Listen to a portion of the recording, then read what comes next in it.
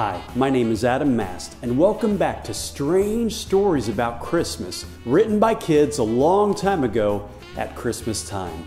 This is our third night of reading the most wonderful Christmas stories I've ever heard, written by a few of my classmates back in 1991 in third grade in Mrs. Alden's class.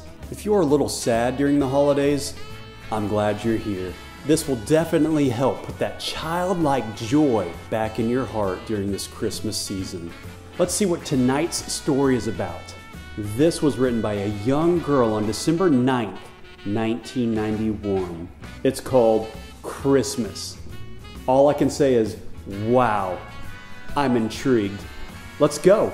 A boy did not know what Christmas was. He did not know that Christmas was today.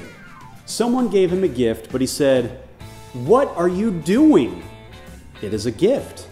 "But I did not do anything good." "But it is Christmas," she said. "What is Christmas?" he said. "Christmas is about giving things." "I'm giving you a gift." He said, "Okay." It was a book about holidays.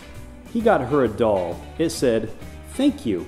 The kids next door sang songs to them. He did not know what it was. She said, "It's Christmas carols."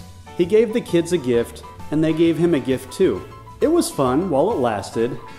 Then he died 1 week after Christmas.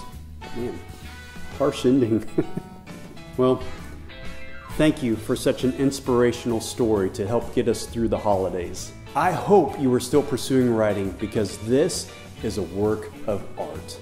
Join us tomorrow night as we read another story for Strange Stories About Christmas, written by kids a long time ago at Christmas time.